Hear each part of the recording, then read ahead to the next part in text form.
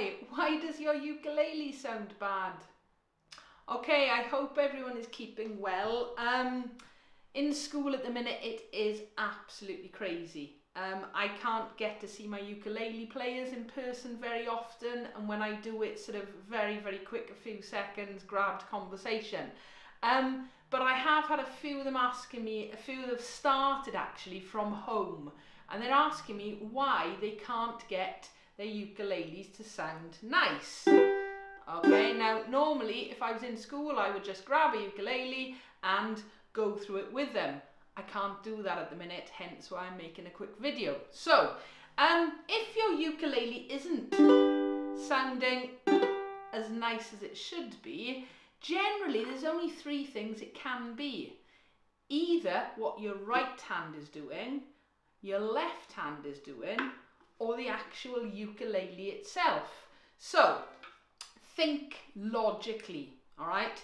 It is unlikely to be the actual ukulele, all right? It could be, but that should be the very last thing to look at. It could be your strums, especially if you're a new beginner. Maybe you're strumming too hard, okay? Or you're catching your nail, or you're strumming with your first finger, the back of the nail, but it's a bit clacky. Okay, all of those things will come with practice. The more you strum, okay, the nicer it'll sound and the easier it'll feel.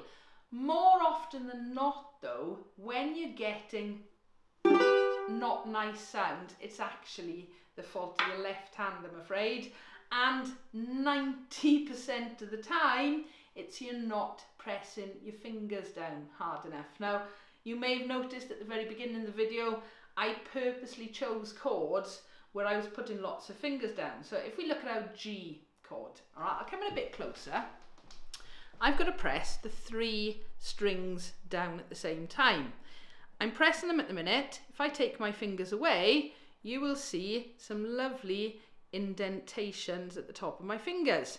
That is showing just how hard I'm pressing the string down. All right, now in one of my lessons, it might even be the very first beginner lesson, I do explain when you're making a chord to pluck the strings individually.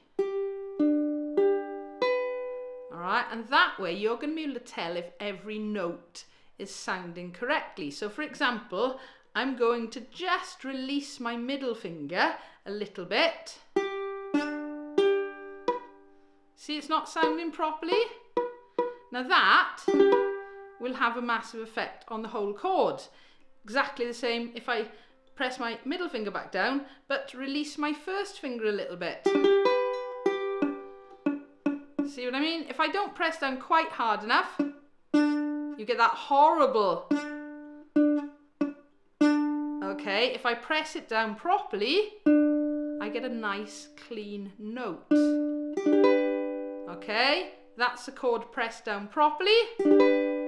That's the chord not pressed down properly. Now, go back into your playing and start to speed things up. Not nice. Now you think, oh hang on, that chord almost sounds quite nice. It's because 3 of the strings were open. It was just a C chord. Hear it though? Okay. But as soon as you start putting lots of fingers down, if you're not pressing your left hand fingers hard enough, that's when you start to get the nasty sounds. So how can you improve your left hand technique if that's what's causing the issue? And it probably is. Getting right onto your fingertips, all right?